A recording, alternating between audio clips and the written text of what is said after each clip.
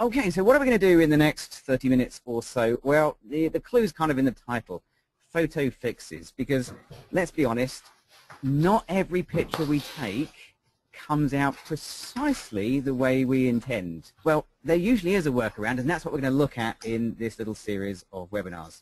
So just to give a little kind of an advert really for the upcoming ones, if you've got a picture that needs fixing, if nobody else can help, you know where to send it. The image file is here to help you. And the sort of thing we're looking for are pictures where things just didn't go to plan. For one reason or another, the final picture wasn't quite what you were hoping for. Without further ado, let's close that down and get on with our first picture from today. So the email came in saying, please can you suggest the best way to reduce the apparent granularity of the attached image whilst not smoothing over too much? What are we looking for here? Don't mind losing a bit of detail in the foreground and the background, but the file is a scan from a Kodachrome transparency. Oh, I remember those. And it was created on a Nikon Coolscan. The photographer here says he has an archive of thousands of these pre-digital files, and he wants to put them all on the image file, which is great. But because of the number of them, he's looking for a one-touch fix or maybe an action inside of Photoshop that would help, although he does think that probably the answer is going to be editing them one at a time. And he's using Lightroom 3, although he does have access to the Creative Cloud. Or she, actually, it could be a she, of course. I'm generalizing, don't know which it is. So, okay, no problem at all. So first things first, this isn't a digital image from a digital camera. It's actually a scan from a scanner.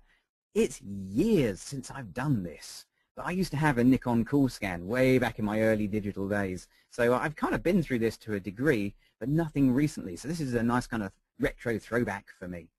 So if I just make this a little bit bigger, you'll notice this is a TIFF file. Although when I opened it up, it opened directly in Camera Raw. So if I go and open the same file again, you'll see it appears here in Camera Raw. So that indicates to me that this photographer has already had a go at this image inside of Lightroom. He said he's got Lightroom 3. And that's what would happen. The file would recognize it's once been opened in Adobe Camera Raw and would return to that state. Now, Raw is the best place to do noise reduction inside of Photoshop or Lightroom. So if you're not in Lightroom, if you're in Photoshop like me, and it's worth mentioning, of course, if you are a Lightroom user, it's exactly the same in Lightroom, of course. So what I'm going to do here is simply show you how I would bring that into Raw normally. File, Open As, and if you want to bring it into RAW and it's not a RAW file, simply change the format to RAW, and then you can bring in any file directly into Adobe Camera Raw. So that will open a JPEG, a TIFF, or a RAW file in RAW. So that's a really nice little shortcut. Okay, so let's have a look at what the photographer is talking about here. Let's double click on the zoom tool and have a look at the excuse me. Oh dear, lost my voice. The actual pixels in this image. And you'll see here that the actual pixels has almost a Technicolor rainbow effect. I mean, I get some noise in my images, but this one really does have some beautiful noise. And I'm actually wondering whether it's noise from the scanner or maybe even grain from the original transparency. So back in film days, before we had digital, we used to get grain and this kind of texture in high ISO film. And by high ISO film, anything over 400 ISO was considered high back then. But that's another story. But my way of dealing with it is going to be exactly the same as if it was a digital file. So to deal with noise, quite simply in RAW, we jump over to the Detail tab. And that's this one with two little pyramids just here. Now in Detail, there is options for sharpening, which I'll talk about in a second. And then there are options for noise reduction. And it's the noise reduction that we're really interested in. This is the part of things that are going to make this picture better for the photographer. So in noise reduction, there's two types of noise. There's luminance noise and there's color noise. Now this image has lots and lots of both. But let's start with the color noise. That's that Technicolor that you can see here. Now if I increase my color noise reduction, that's going to start to disappear and the noise becomes, well, monochromatic, black and white, or blue and white in this case. So that's part of the problem with the color noise right there. And because it's a scan rather than a digital image, Lightroom or Photoshop hasn't applied any noise reduction by default, and normally this would be up at about 25. In this case, I actually think you need to go higher. You need to go about 50 on the color noise reduction. So that leaves us with luminance noise. Now, luminance noise is all of the other noise you can see here, and to reduce it, I increase the luminance noise slider. And it slowly disappears. And the more I increase it by pushing more and more to the right-hand side, the more it goes. Because the photographer noted in his email, the further you push things, the smoothing effect becomes more and more severe, to the point where you end up not with a photograph, but a rather nice painting. I don't think the photographer wanted a painting from this picture, so we need to pull that back down. Now, one of the downsides of noise reduction is it's always destructive. Okay, you're always going to do some damage to the picture. But at the same time, you pull back some of the information by hiding the noise, and you have to balance that amount of destruction with the amount of noise reduction. And there's no magic number in this at all. It really is personal preference. So I reckon probably sort of mid-40s on this particular image looks about right.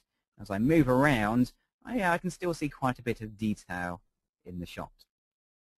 So what else can we do here? Well, there are two more sliders of interest. There is the luminance detail and the luminance contrast. Now, these are new sliders ever since Lightroom 4 and Photoshop CS5, I think it was, don't quote me on that. These came in. So if you are using Lightroom 3 and you do have access to the cloud, go and get Lightroom 5 because it's considerably better. Okay, so let's start with luminance contrast, because it doesn't matter where I put that, it's basically exactly the same.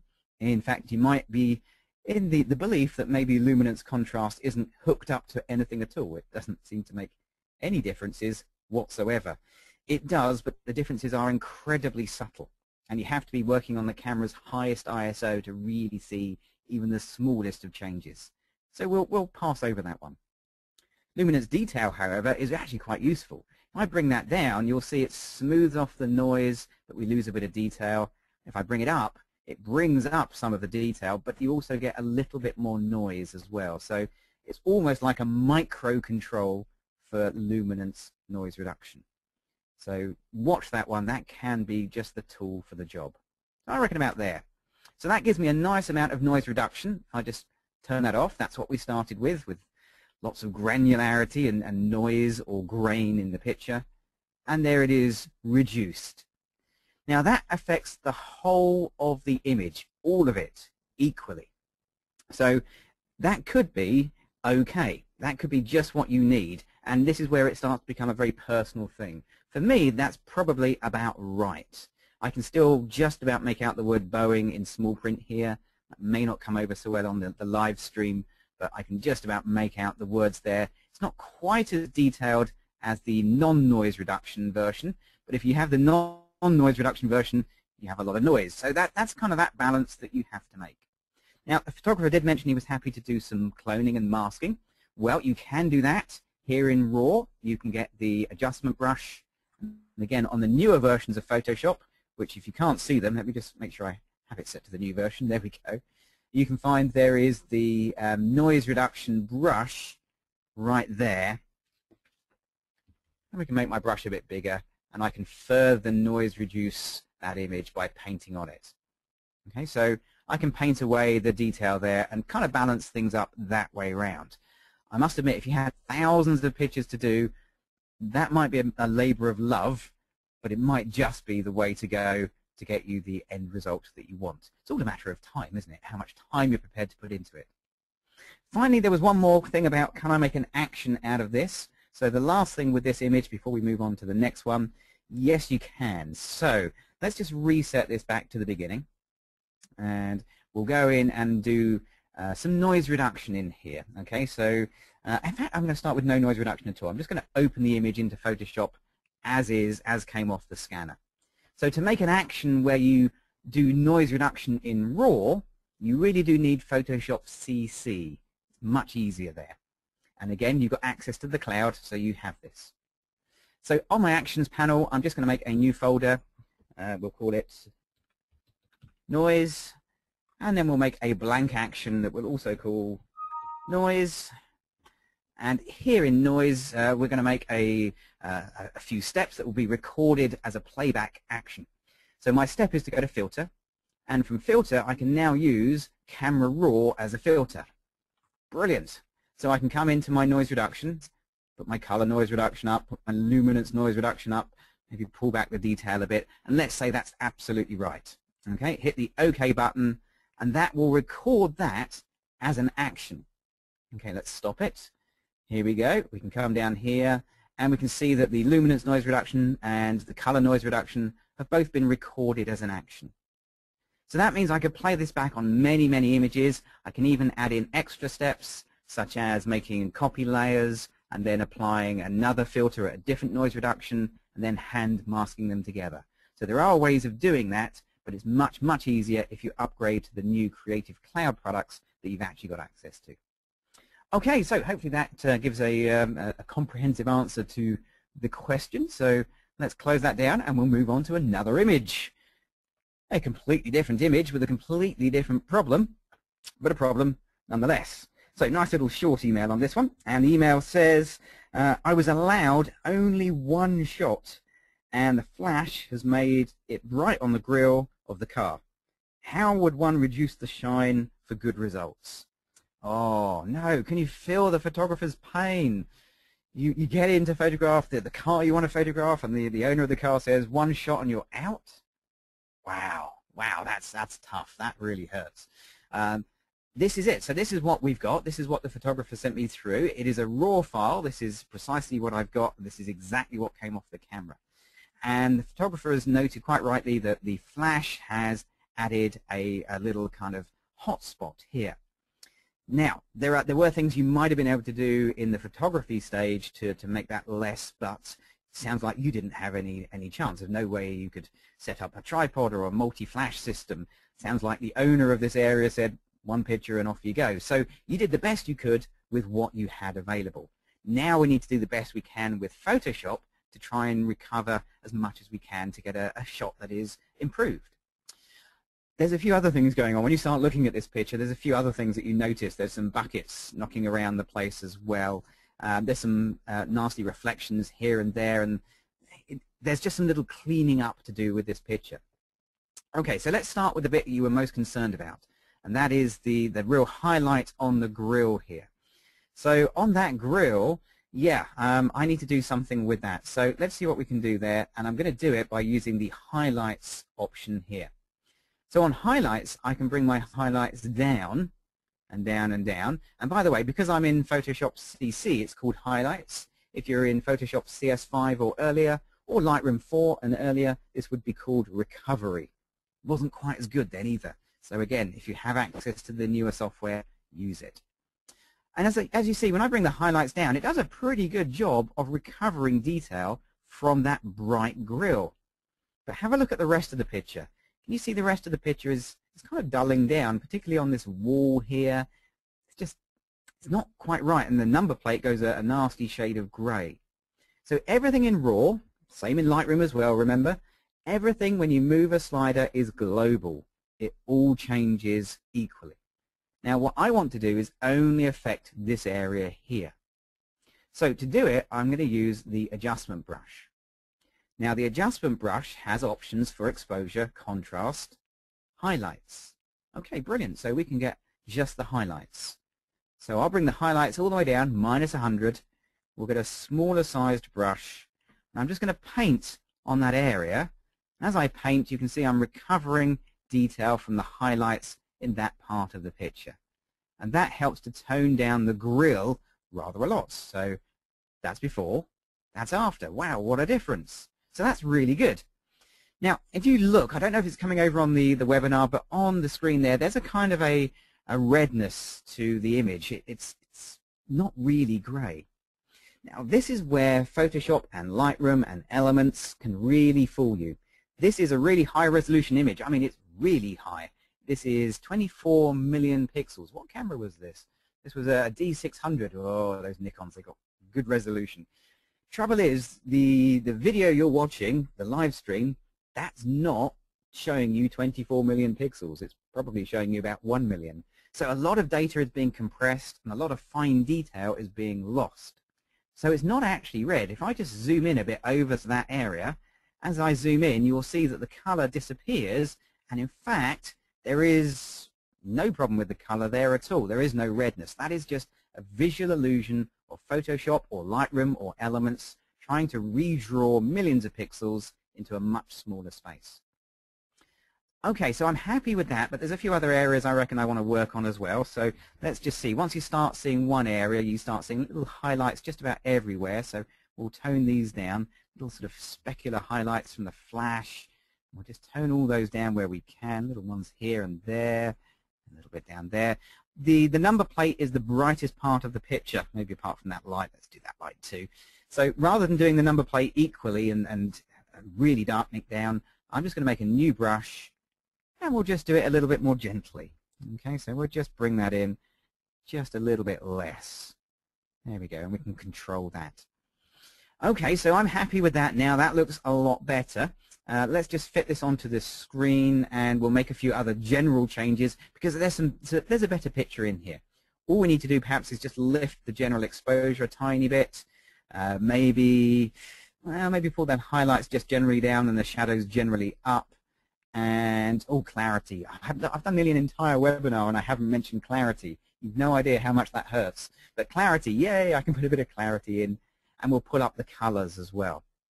Okay, so now we're starting to get a much better color on this car. Is it the right color? Well, white balance is always tricky. Camera set to auto white balance, no doubt, has done a pretty good job, but maybe we'll want to try the flash white balance. Yeah, that's possibly just a little bit better. It's subtle, but I think that's better. Okay, so I'm happier with that now. It's looking pretty good. I'm just going to go in really close over the bonnet, over the grille, because I want to take a good close look at this and show you something that still needs fixing, so we're not quite done. Although we know this has been recovered in highlight tone, have a look underneath the histogram where it says R, G, and B. Now in that area, if I hover my mouse, you'll see that it gives a value of 222 on all the reds, the greens, and the blues. In other words, that's a grey. That's not got any other color other than grey. As I mouse around, you'll see that the colors are pretty much all the same on the R, Gs, and Bs. There's only 1 or 2 points difference between them. So all of this area is actually grey. Compare that to a part of the bonnet over here, and you'll notice the difference in numbers. There's about 40 different between red and green and blue. So this is a much more photographic area with actual detail. So although we've done recovery in Photoshop, it's not very good. We need to fix this. So let's come out of RAW, and we'll open the image into Photoshop. Effectively, all we've done is we just painted with a grey brush. It's got to that level. Okay, and we'll just wait for that to run. There we go. So to fix that, what I'm going to do is a little bit of cloning. So let's just tidy my screen up a little bit, and we'll make a blank empty layer. So I like to clone onto empty layers where I can. It just gives you a little bit of get out of jail free if something goes wrong. Nothing's going to go wrong. We'll be fine, of course. So I'm going to get the clone stamp tool, and I'm going to sample with a much smaller brush, just using my left square bracket to reduce my brush size. I'm going to sample from this area here where I know it's good, it's got detail, and I come across and I carefully line things up out there, and then I can click and just paint just over those areas, and we're just going to paint in a little bit of detail from one part of the grill to the other just to put that through. There we go, like that. Okay, never going to get absolutely everything, and that's fine. You don't have to fix everything. Just little bits and pieces. Maybe we'll sample from down there just to fill in a few areas. Yeah, there we go. And just to show you how that works, if I flick that off, it was just a little bit bright, and now we've got some detail back. We can just drop the opacity just to blend that in a little bit too. Okay, so I'm happy with the grill now. I've fixed the grill. I think I can safely say I've answered the photographer's question, but I can't stop there. Look, there's a couple of other things that need doing that will just make things better, and whilst we're in the cloning frame of mind, let's fix them. There's this area of bucket over here. That's easily fixed. We can crop that out. It doesn't add to the picture, and we can probably lose a little bit at the top and the bottom. Okay, so Sometimes it's easier to crop than clone. There is this wall lamp here that I'm not so keen on. Well, that's where I'm going to reach for my go-to tool, which is the spot healing brush, and we'll just paint over that. Okay, now make sure you have sample all layers ticked, otherwise it doesn't always work. And of course it doesn't work because you're doing these things live. I love doing things live when they don't work. If that doesn't work, I'm going to go back to the clone tool and just clone over the top. Of course that worked absolutely perfect. Oh, of course it won't work. We're on a low opacity. Now, if this was a recording, I would rewind the recording at this point. But I can't rewind the recording because it's live.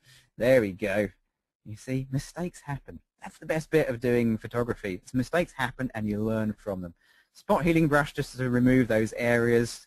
There's a few areas here on the bonnet. Now, I've done classic cars before, and I've cloned things out on classic cars before, and I've got in trouble. So I'm doing this, yeah, with a hint of slight worry, because I know that classic car photographers get very concerned when you start cloning out stuff, because it's sometimes absolutely vital that it's actually left in. You see, example, I've lost that little line there, and I know that would upset somebody, so we'll try and do that a bit neater. There we go. And that little bit there. So cloning out, if you are cloning out, if it's your own picture, that's fine. If you're doing it for a client, do bear in mind what you're removing could be essential to the picture. Okay, so we can go and do the sort of the lights. There we go, from the cars in the car park. Perfect. And a couple down there. There we are. Now, that bucket, that has to go, doesn't it? I mean, it would be so easy for me to say you should just remove it during the photography stage, but you know what it's like as a photographer. That doesn't always happen. That option isn't always available to you. That's when cloning can really come to save the day. Now, this is a hard bit to clone because there's not much to work with. I'm going to do my best. Here we go. Let's clone from here. We'll sample a point, and we'll just clone that in. And I'm going to have to build this up slowly, bit by bit, moving, effectively chucking the bucket a little bit further along, one after another for the cloning steps. And I'm going a little bit faster than I would normally because I'm aware we're on a tight timeline, and we've got one more to go through before the end of the webinar. Okay, so we're just nearly there. There we go. A little bit more to do. Whoops. Even though I'm trying to rush, I still can't help myself. I still have to be reasonably accurate. Okay. So last bit is just around the edge of the car. So for those areas, what you need is a brush with a hard edge. So let's bring my edge hardness up to 85. And we'll just paint that in like so. And with a hard edge, it means you can follow the edge of the car. Don't go for 100% because edges of objects aren't 100% edgy. They're not completely hard edge. They always have a slight softness. So going for about 85% just gives you that nice ability to have a hard edge that isn't completely solid. Just to show you the difference, there you go. Let's pop all those back on.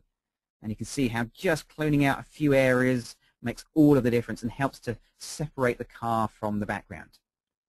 Okay, so there we go. That's the second one of our 3 done. We've got one more to do. And we've got a picture, here we go, which is this one right here. So I said photographers would remain anonymous. I'm going to change that for this particular photographer because he should know better. It's me. Yeah, this is actually my, well, I'm the person organizing this picture. This was on one of my shoots, and things don't go to plan. This was a professional shoot for a company, an advertorial shoot, and it didn't quite go to plan. And I can't tell you the name of the company because it hasn't been released yet.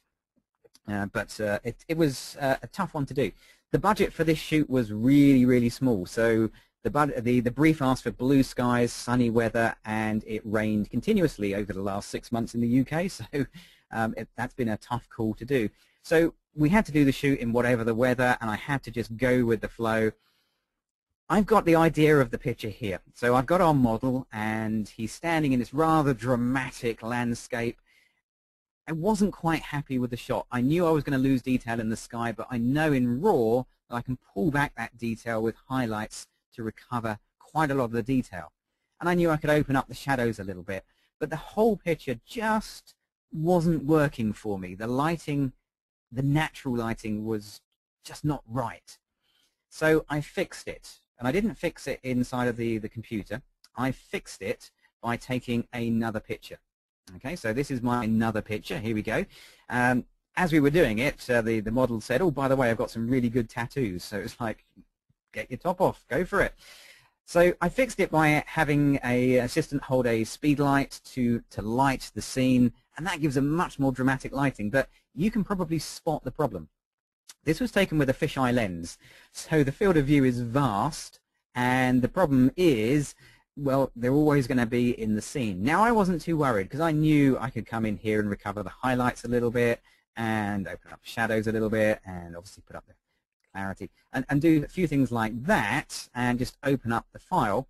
And I knew I could clone out the flash really easily. So cloning out something like that isn't hard because the texture behind will fill in really well. What I hadn't thought through at the time, and my big mistake, is how do I clone out my assistant? It's not like the car picture where I had that little tiny bit of wall that I could work with and build it up. Here I've got nothing. I've got no idea what should go here. Is there a tree? Is there a fence? What's there? So I kind of shot myself in the foot a little bit with this one. So when I got back to the studio, I had a little think, and I came up with a solution. So my solution is to select both the raw files and open them simultaneously in RAW. Obviously, if you're working in Lightroom, they would automatically be open simultaneously. It's exactly the same in Lightroom. And then I'm going to work on my pictures to get the same result. So I want them to repeat the same processing. I'm going to hit the Select All button, so both of my images are selected.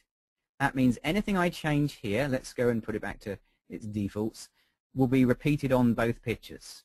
Okay, so if I change one slider, both pictures change accordingly. So all I'm going to do is bring back the highlights that I knew I wanted. I'm going to open up the shadows that I knew I wanted. And I'm going to have a close look at the edges of this picture because this fisheye lens has a fair bit of chromatic aberration.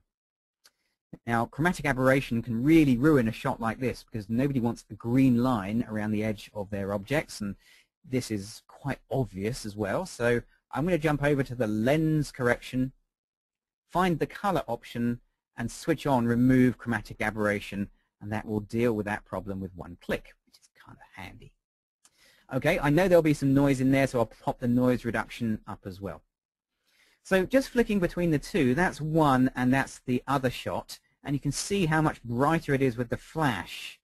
But there was also another slight error on my part. On the second picture, the shutter speed has dropped to 125th, where on the first picture it was where it should be, 250th.